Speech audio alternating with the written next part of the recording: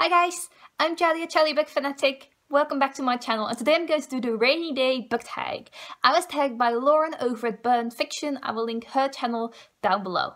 It is actually not a rainy day, it's just cloudy. It has rained today, but overall it has just been cloudy.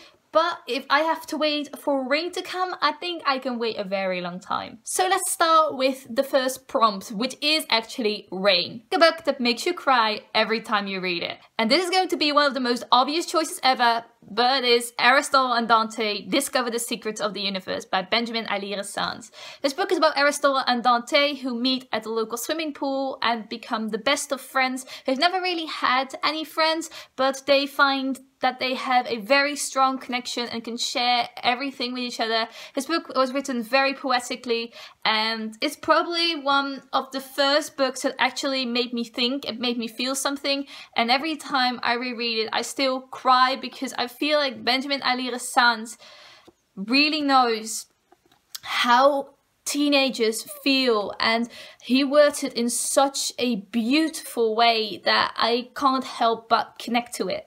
Puddle. Pick a book where the world is underwater or mostly around water. And I picked the Lifeboat Clique by Kathy Parks. I had a very hard time picking a book, but then I was like, oh my god, this is such an obvious choice. This book is about a girl who becomes the victim of a tsunami, and she and her friends have to survive. The whole house is underwater and she is stuck on this boat with people she really hates, but they have to survive together. Some of her friends have even died, and they have to survive for a very long time and get through this tsunami without any food or drinkable water. Rain Boots. Pick a book with a character with a damned soul, as in the soul of your rain boot obviously, but also the soul as in your inner soul. And I went with Uprooted by Naomi, and I'm specifically talking about the villain of this story, which is Woods. And the Woods is actually a very evil forest that corrupts people and takes them in and feeds off of their life and energy. Umbrella. Pick a book that was big and comforting. Mansfield Park by Jane Austen. This book is so big, but I love Jane Austen's stories because they are also comforting, and they describe these historical real life situations. It's nothing big, it's just normal for that time situations, and I always feel very comfortable while reading Jane Austen's works, but specifically this one.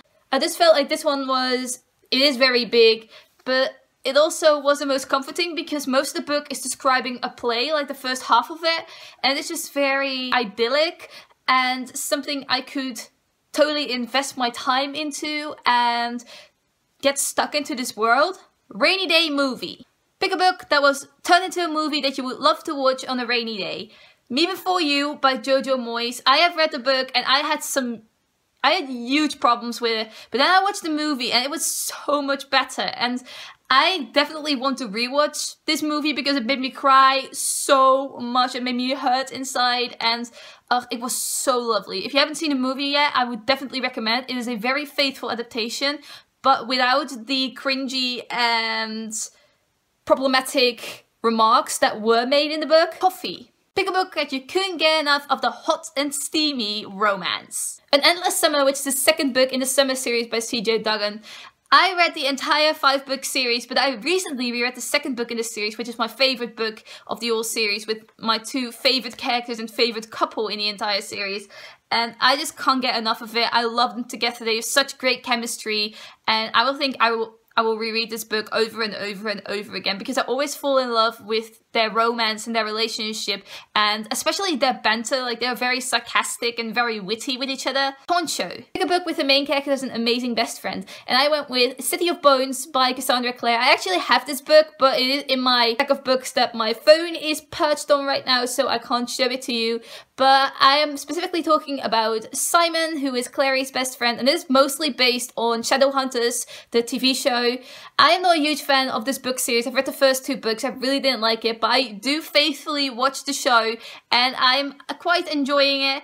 And I really like Simon in the show. He's very sarcastic and very, very funny. He's basically the comedic relief in the show, and I think he's an amazing best friend to Clare. He's always there for her, even when she's not really there for him. He never abandons her. Gutters Pick a book where the world is dirty and grimy as you would imagine it. And it's going to sound wrong on so many levels, but actually American Psycho by Bret, Easton, Ellis, and I do realize how creepy this cover is, but this is one of my favorite books of all time. This is the ultimate masterpiece, the crown of Bret Easton Ellis' writing career. It's basically a satire on the way people live and how they go to fancy restaurants and name drop and where all of these fancy brands can spend so much time on the way they present themselves in public, and I really love the way he describes that in this book.